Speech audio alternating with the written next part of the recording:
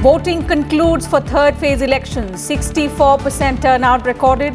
West Bengal and Assam see highest figures of over 80%. Elections were held for 117 seats across 13 states and 2 union territories in this phase.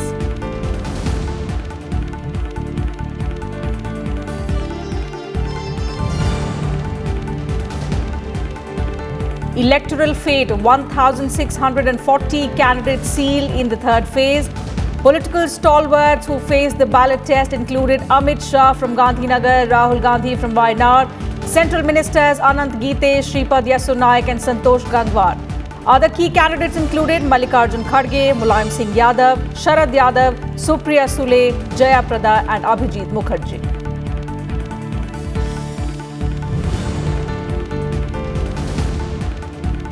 Nominations filed for 6th phase elections. Prominent candidates include Sheila Dikshit, Ajay Makar, Meenakshi Lekhi, Gautam Gambhir from Delhi. 7 states including Delhi and Haryana to witness polling for 59 seats in this phase on 12th of May.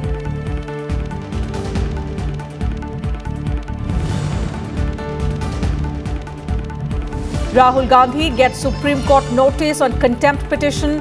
Next hearing on 30th April. Congress President had expressed regret over his remarks on the court's verdict in the Rafale case.